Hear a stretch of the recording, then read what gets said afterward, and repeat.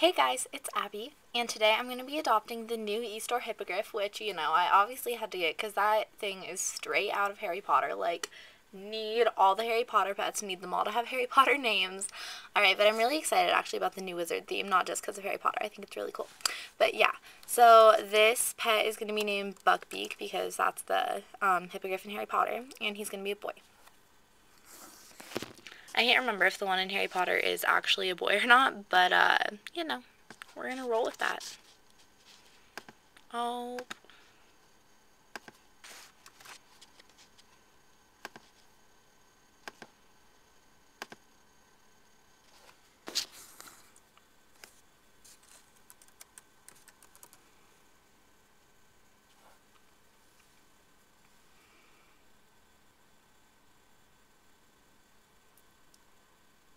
Oh my goodness, I love this pet. It's really cool looking, and I think it's really cute too. So his birthday is September 16th, and he's friends with the Velvety Elephant. Yay, I have it. Here's his certificate.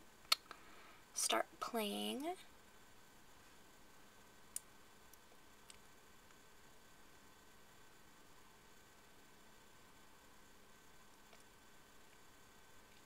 And he's going to share a room with my griffin and my magical mouse. It's just going to be a nice little haunted-y magical room. But I don't know if I'll have time to bring him in there. I'm just going to open his gift box right now. Outside. Oh, he jumped. It was cute. Aw, I love the way they walk. This pet is really, really cute. Hold on, I'll show you. As soon as all the items have been gotten from storage. Alright, but look. Aw, look at the tail. It's all fluffy. It's because it's a horse tail. I guess horsetail shouldn't be that fluffy. Alright, so red welcome balloon, bonus gift box, ancient Aztec stone statue. His food is chocolate mice, which reminds me a lot of sugar mice from Harry Potter. Here's the bonus.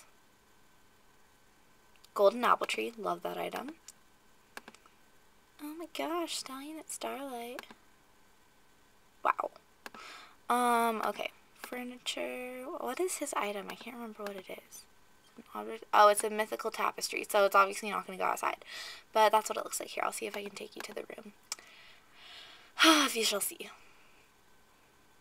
Here we go. So, my griffin is actually named Witherwings, which is what Buckbeak's name gets changed to. Can't talk. Over the course of the Harry Potter books. So, yeah, they're just little twinsies, kind of, except for obviously, they're different kinds of animals, different kinds of mythical beasts. Oh, I do not know where this is going to go because there is no room on the walls of this room.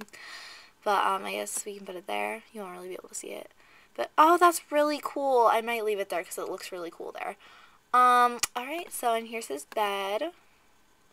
And there's the room. I obviously need to do some organizing. It looks really cluttered. But, yeah, hope you guys enjoyed this video. Thank you so much for watching. Talk to you guys later. Bye! Alright, hey guys, so I just wanted to show you how I reorganized this room. I think it looks really good. I have like kind of a little classroom type area, and then just the rest is like the bedroom, and it kind of just reminds me of like a dormitory from Harry Potter. And I just realized all the pets in this room are named after characters in Harry Potter. So that's just really exciting for me. I'm a huge Harry Potter nerd, guys. I know you're judging me like, whatever. But yeah, I think it looks really good, and I like the tapestry thing because it's kind of like a house tapestry. I don't know. It makes me happy. So yeah, thanks again for watching. Bye.